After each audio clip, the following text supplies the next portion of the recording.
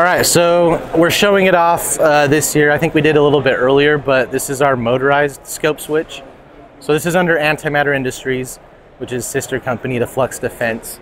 And we came out with our manual scope switch about a year ago and saw the need for a motorized one as well. So there's pros and cons to each. There's reasons why you'd want to pick one over the other, but this is so cool. So it is a motorized scope switch for magnification. We got buttons here for magnification and for going back to your base magnification.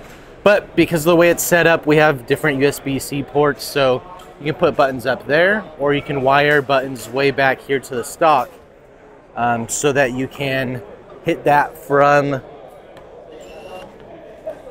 the back if you are on a tripod or in the prone position. So we're super excited about it. There's still a little bit of work to do, so we don't have an ETA yet, but it's pretty close, and the battery life is so far pretty awesome, and you know, so far been very rugged. It's made out of 70-75 aluminum, so we know it's strong, and we've been doing all the testing, so we're excited about it.